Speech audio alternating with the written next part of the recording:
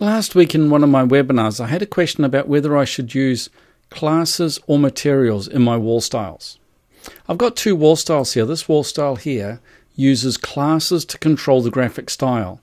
So when we zoom in, we'll find there's classes for the baseboard, for the cavity, for the cladding, for the frame, for the lining, and I've got one here for structure. So I've put that one in structure. So these classes control the graphic style of the object. So if I change the cladding, for example, and I edit the class of this, and let's make it red just for the heck of it, you can see it turns red. Now this is a huge advantage because in my drawings, I can use class overrides and viewports to control this much more accurately. So let's put that back the way that was. It was solid white. And there it changes. Now on this particular wall, I'm using materials to control the graphic style of the walls. Now because I'm using materials, I don't get the same control over those objects, except for the frame in the middle, which I've decided to use classes to control the graphic style. Let me show you why.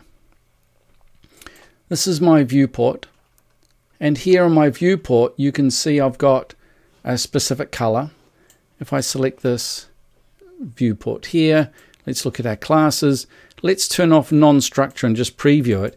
And you'll see that I've lost all my non-structural components. So I can turn off my lining, my cladding, my cavity, all except the baseboard, which is separate. But I can turn off all of those parts with one click. So that's a really efficient way to do it. Whereas this wall style down the bottom here, I need to turn off the lining. I need to turn off the cavity.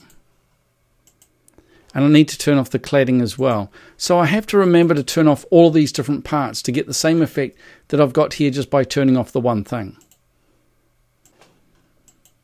So the only thing that's really important is that this wall component in the middle, my structural wall component, that needs to be controlled by the class. I can't use a material on that, because if I do use a material on that, I can't go back here and make changes to my wall structure. So let's make this very thin, for example. Let's change this to a much darker color. Preview it, and you can see they both updated at the same time. So I do use class to control the graphic style of this one, but not my non-structure, which I just use the class to control all of that stuff.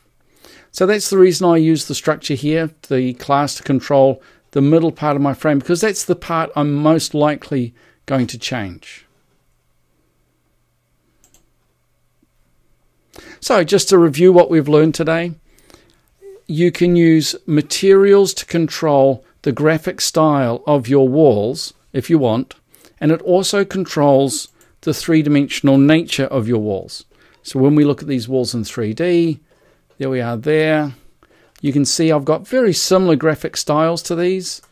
The lining's the same, the baseboard is the same, the exterior cladding is almost the same. I used a slightly different one. And I've got a cavity in this one. You can see there's a cavity right through there. So in a lot of ways, the 3D presentation is the same whether I'm using classes to control the graphic style or using materials to control the graphic style.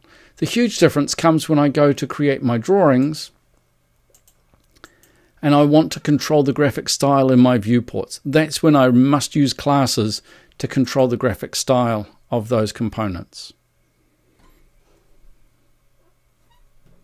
So, thank you for watching. I hope you enjoyed this movie. If you really liked it, don't forget to give me a thumbs up. Really helps other people to find me.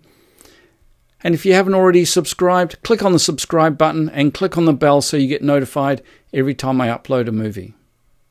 Now I'm going to make a more detailed movie of this to show exactly what I mean by using classes or materials in the wall style, and that's available only to my members.